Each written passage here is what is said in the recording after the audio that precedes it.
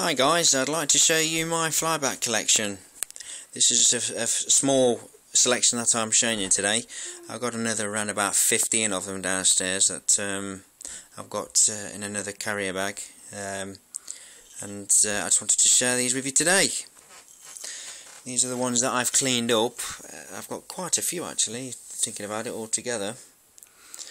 I've got a strange fetish of collecting flybacks. I do wire them up as well with a ZVS driver and a 555 circuit driver as well, which I've built quite a few. I've built quite a few different circuits with the ZVS and the 555 timer circuits as well. I'll show you these. That's one of my 555 ones. And this is another 555 which I've built a compact version of in a nice aluminium box. And I've got, this is one of my ZVS drivers. I'll tell you what chips they are when I can focus them. Right, on this one is a G4PH50UD. I've got two of those on there. And the resistor is a 470 ohm.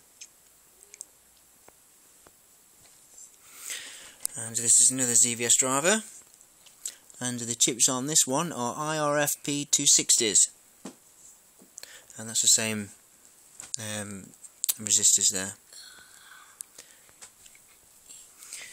The Xena diodes on there are 15 volts, just to give me a bit more of a way of leverage with the voltage, because normally people use a 12 volt, but I think that they last a bit longer with the 15. So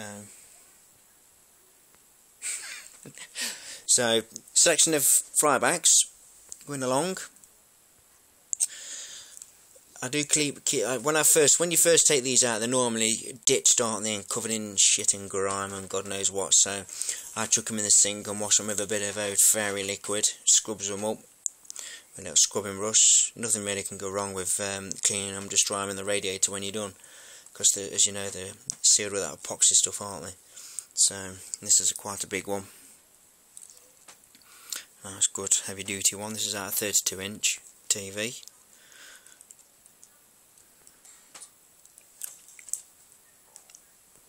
And this is a single wired one. This one is. That's a Sony. Out of a 26-inch TV that one was. But it's got a 50 kV wire coming out of that one. Try and zoom in so I can show it you, so you don't think I'm pulling your leg. Where are you?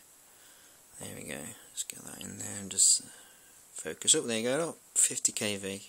It's quite strange really that one having 50 kV, because a lot of them just say 30 or 40 kV, don't they? So I've got another single wired one as well, which is very unusual for flybacks out of TVs. I've not really come across a lot of them, just the two that I've got. So, and I've got quite a few of the ones with these, with the capacitors quite visible on them. They're quite near enough the same. This is quite a chunky one. It's quite square, this one is.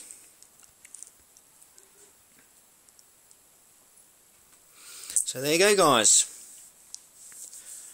My selection of flyback transformers. I'll do another video soon with me running a flyback on a ZVS or the 555 circuit, so keep your eyes out and take care of yourselves, and please comment and rate. Cheers, bye.